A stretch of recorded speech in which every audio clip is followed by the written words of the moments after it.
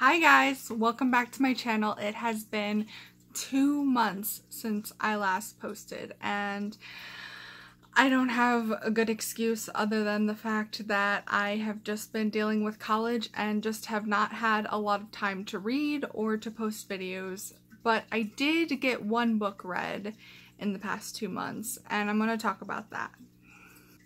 A few days ago I finished Forbidden by Tabitha Suzuma.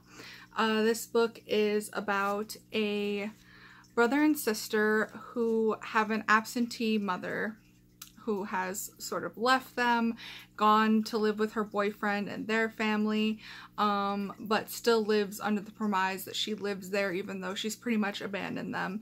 And the girl is 16 and the boy is 17, and then they turn 17 and 18 in the book.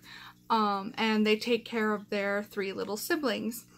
What happens is they end up falling in love with each other. So it is a book about incest, and it's just a really weird book. I don't think I've read anything like it. Like, the love story is kind of like I've read before, but the fact that they're brother and sister and the challenges they have to deal with because of that, it's just very strange, and you kind of go back and forth between feeling for the characters but also not really being okay with the incest part of it. And then there's just, I'm not going to give any spoilers, but there's just some very sad moments in the book. And I read some reviews and some people cried. I didn't cry. I don't usually cry at books, but I felt like it was very sad. So yeah, this isn't much of a review, but I would say if you're not totally creeped out by incest and willing to read something kind of off the cuff, a little weird, I would be, and if you're not too sensitive to, really, what's the word? If you're not too sensitive to really deep hardships, I would say give this book a chance. So, yeah. And I also have a very small book haul for you from the library. I have The Golden Compass by Philip Pullman. I saw this movie when I was younger, and I have been wanting to read this book for a very long time. I actually just realized that I own it because I got it from a charity shop, and I just looked down at my pile of charity shop books. I'm like, oh, I actually own this book. So I didn't need to get it from the library, but I have it anyway. So the other book I picked up was Scythe or Sith by Neil Shusterman.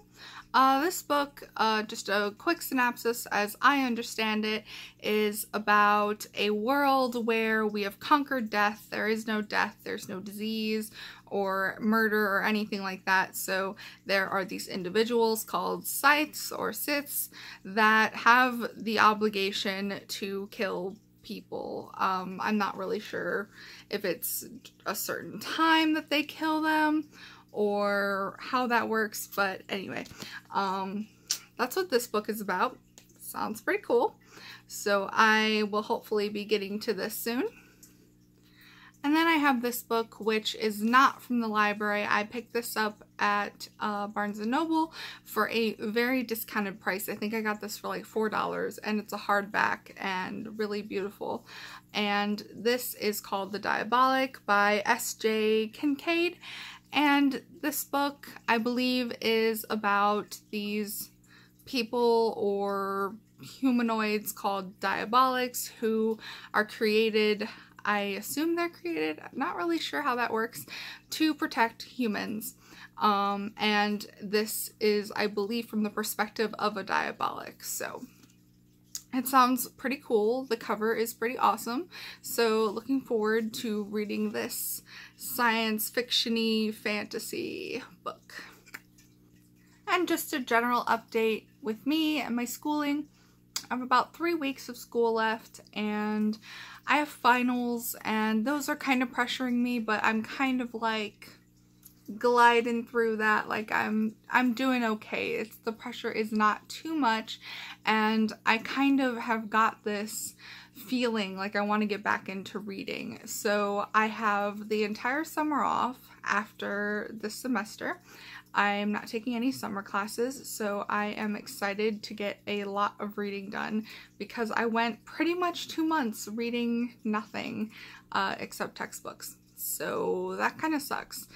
Anyway, so that's pretty much my video. Thank you so much for watching. I am sorry I've been gone so long, but I am back, hopefully. I will see you in the next video. Bye, guys.